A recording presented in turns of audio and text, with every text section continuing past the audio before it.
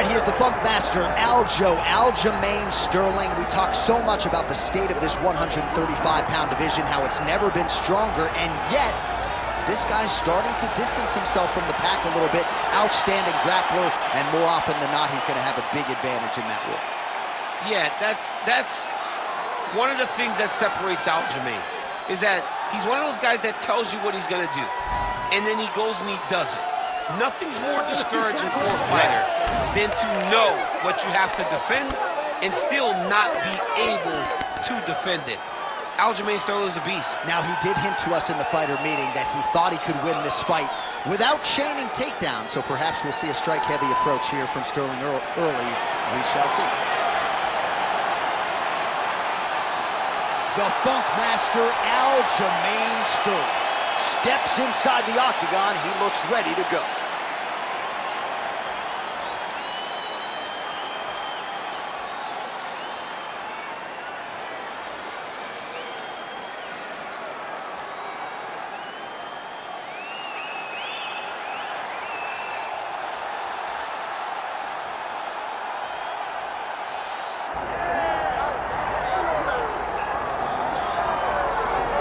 Well, you can argue this is the most influential martial artist of all time, the great Bruce Lee, making his walk to the octagon here tonight, Jimmy.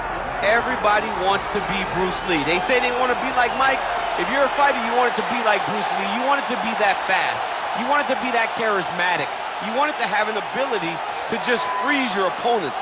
Your speed, your movement, just the diversity in the attacks that you can give your opponents would just confuse people. I mean, I watched him beat a 7-foot Kareem Abdul-Jabbar to stay undefeated. Right. If you could do that, you could do anything. I fear not the man who has practiced 10,000 kicks once, but I fear the man who has practiced one kick 10,000 times. Bruce Lee in a nutshell. Just so wise.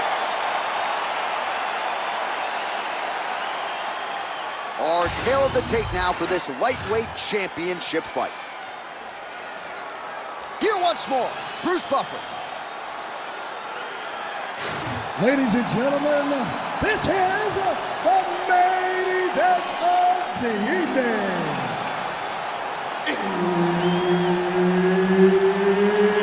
It's time! 5 rounds for the undisputed UFC Lightweight Championship of the World.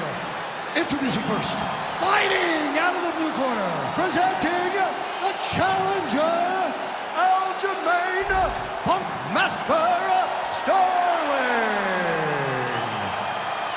And now introducing the champion, fighting out of the red corner, presenting the reigning, defending, undisputed UFC Lightweight Champion of the World, Bruce the Dragon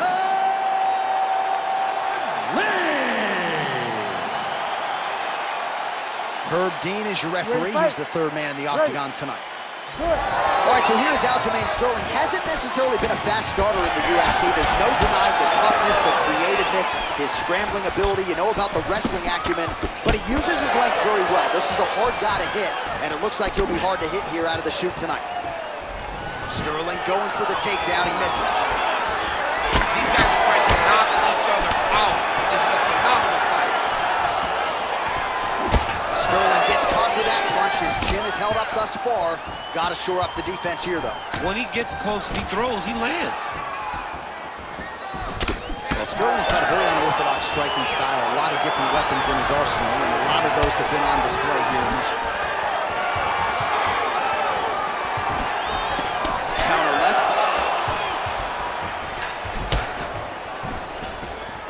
Just missed on the front kick there. Oh, nice. His opponent could be out of here soon, DC. He's almost done. I mean, when you get hit with a shot like that, you don't know whether to run, hide, grab, or wrestle. He's confused. He's as confused as he was on his first test in elementary school. Great reversal to top position by Sterling. Look at that. Recognized he was about to lose position. Really maximizing his shots here on the ground.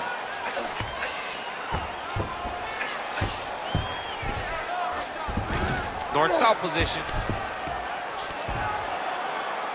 Now he's going full mount. Under 2 minutes to go.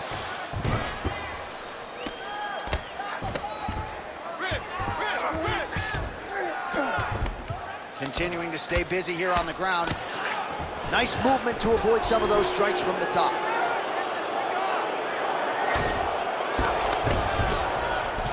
Pretty good work with the strikes here off of his back by Lee.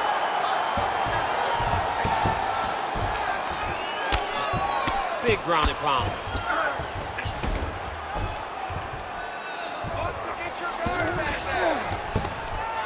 Under a minute now to go in this one. What a tight armbar. Whoa! Submission defense. He gets out. I mean, calmness in that moment. It looked like the fight was over. He was able to clear his head, put the guy into the mount. Not a great position, but much better than getting his arm snapped in half from an armbar.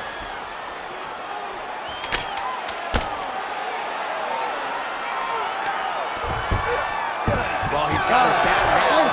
Round 2 is next.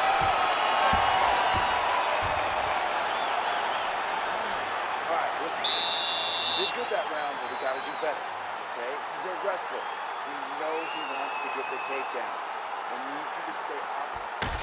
Well, what a round it was, especially from a striking standpoint. DC, take us through. High-level striking. I mean, this is what people come through the doors to see. 2 men stand on a quarter, chest to chest, forehead to forehead, and let it all fly. I'm surprised nobody went out, but it does excite me for the next round.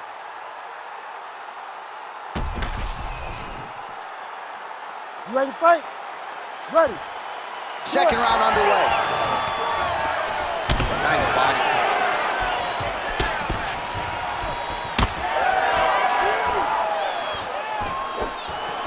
Another big body slam.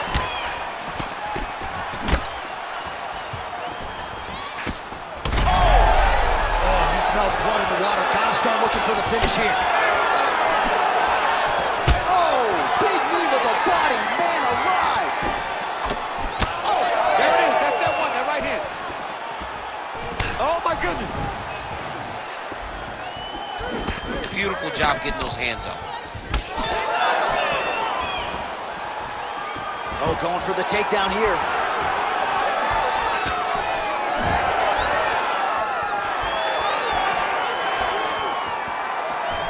Nicely timed kick to the body for the champion.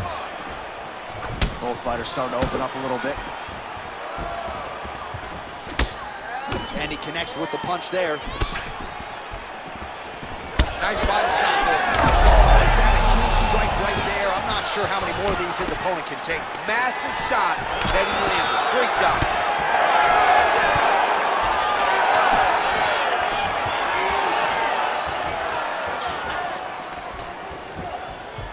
Oh, big roundhouse attempt, but unable to land. Well, he was a little bit lackluster in round 1. You can't say the same here in this second round. He has really picked up. Oh, I think he's still compromised. We'll see if he can recover here. He's in a world of trouble. Oh, my goodness. Oh, landed that kick to the leg. Another one.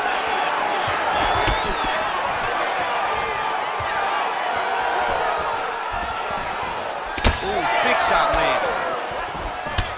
Well, now you see some visible damage on the side underneath the elbow. He told us he was going to invest in the body, and he hasn't missed a whole lot tonight. You didn't expect him to do it this effectively. He's done a fantastic job of following a game plan. Lee going for the leg kick. He does not connect. Oh, stuffs the takedown without issue.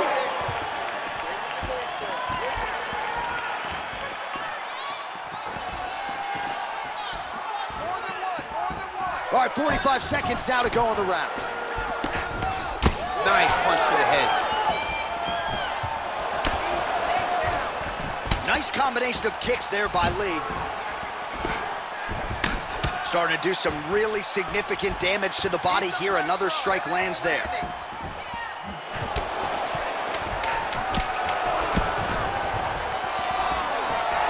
And a nice job at least staying upright on that. Stop. 2 rounds in the books. Take a seat. Deep breath in. Good. Relax. Take a drink of water and listen. We want you to set those kicks up a little bit better with your... All right, now we take a look back at some of the highlights. He has had his kicking game going early and often tonight. I mean, on point, right? He knew that this was going to be a way for him to take control of this fight. He's used those kicks to really put him out ahead, and I'm not sure if his opponent has the ability to adjust and stop him from landing these over and over. Ready. Ready. Here we go, 3rd round of this championship fight.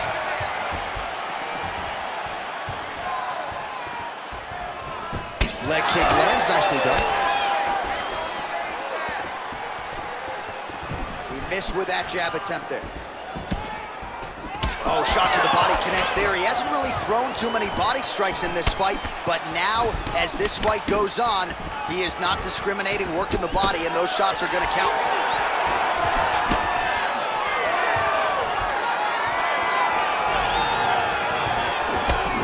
Big right hook coming, it's blocked. All right, there it is, another strike targeting that damaged area on the body. Is this a game plan thing, or perhaps trying to set something up high later on? Well, I think it all works together. You get the hands to start to drop, and then when those hands drop, you go over the top with that head kick. But beating up the body sets up the attacks on top. That is exactly what this guy is doing. What a head kick. Huge connection by him there. He needs to get on his bicycle, John. He needs to get into space so that he doesn't get finished. Oh, with authority the body. Sterling's able to switch his stance here. We'll see how the defense responds. Well, it's all pace and pressure down the stretch. He is really lighting them up now.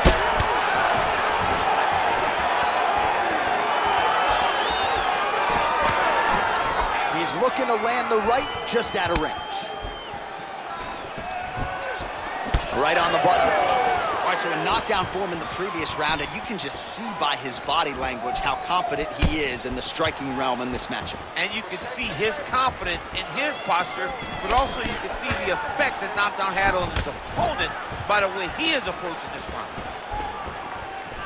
Oh, he lands a huge knee to the body. Nice shot there by the champ. Oh, great block there. And he's got a bruise starting to appear on that right side of his body now. Under a minute now to go. Sterling's now switching his stance. Oh, is that a massive knee to the head? Could be in trouble here.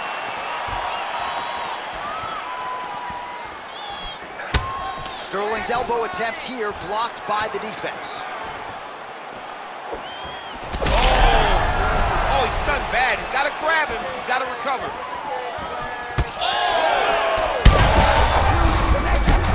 He landed it perfectly. Perfect placement. Perfect position. What a huge blow in a big moment in this fight. All right, so the round is over, but not before damage was done. Cut on the cheek, sustained in that round. Cut man in there quickly as usual to try to seal it up. I want you to go back out. All right, as they attend to the damaged fighter, we will re-rack some replays for you. A lot of damaging strikes landed by the opposition in that previous round. Well, him just not really paying attention on the defensive side has made his opponent look like an absolute world beater. He's a good fighter, but he has never looked this good, and that is partly because his opponent is not defending. You ready to fight? Ready.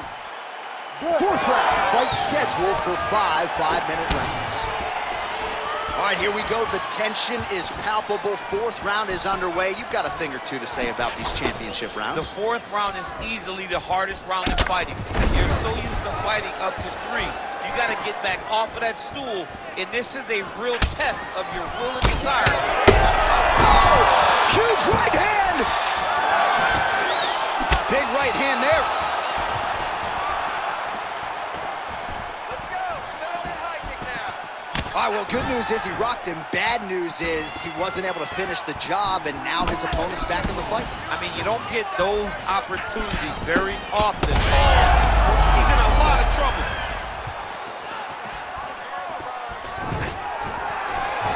Oh, body kick attempt here. It's no good.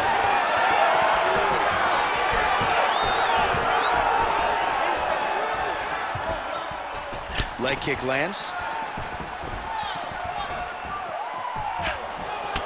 Well, no feeling out process tonight. Both fighters invoking damage on the other DC. Yes, we knew this would be very competitive. We knew that this was a tough fight.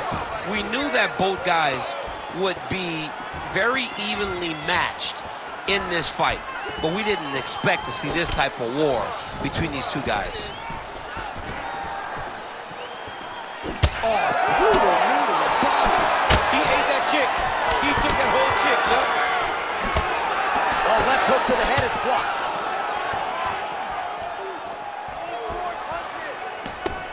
Just over 2 minutes to go. Oh, snaps his head back with that offering, DC. He is hurt. What a beautiful uppercut. It landed beautiful, perfect placement on that shot.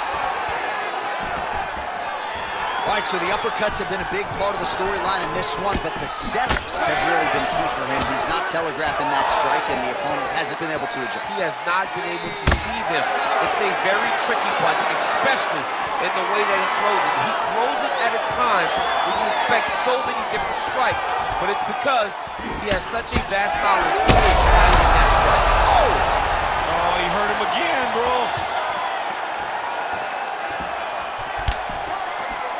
Nice job by him defensively. What a fight. Both of these guys are trying to finish. What a fight. He's now switching his stance. 30 seconds to go. He passes to half guard. Changing the position. Final seconds of the round. Lands the grounded pound strike here. Oh, he got saved by the bell there. He was getting absolutely starched on the ground, grounded and pounded. Thankfully, the horn came at a good time. You see, gingerly, he gets back to his feet. He'll go back to the stool now for 60 seconds. Now the onus is on his corner to try to keep him in the fight.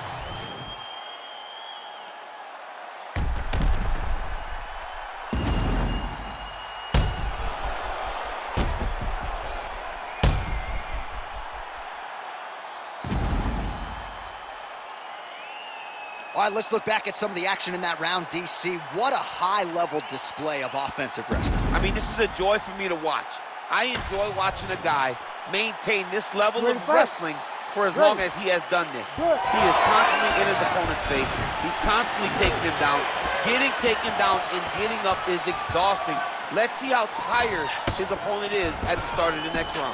Well, an appreciative capacity crowd on its feet as this next round gets underway. That previous offering up over the top, this fight's going to be over. What a great way of mixing up his attack. He didn't stay the course. He mixed it up. He went high with his low, and now he's got him hurt very badly. Oh, that's big.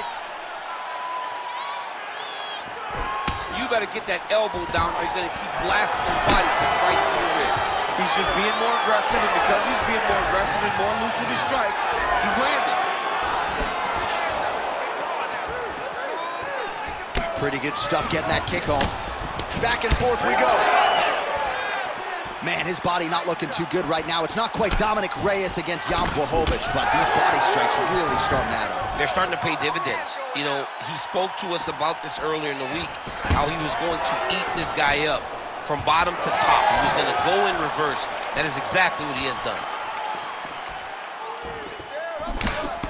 Under 3 minutes now to go round 5. Oh, the best effort you'll ever see. You don't understand.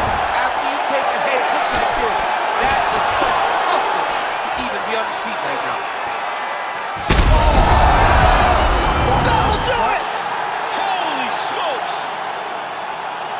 Yeah, man, crowd loving it. just a gorgeous shot there to end the fight. Really just the way he drew it up. He found the opening and capitalized on it to the utmost extent. Nicely done to finish the fight.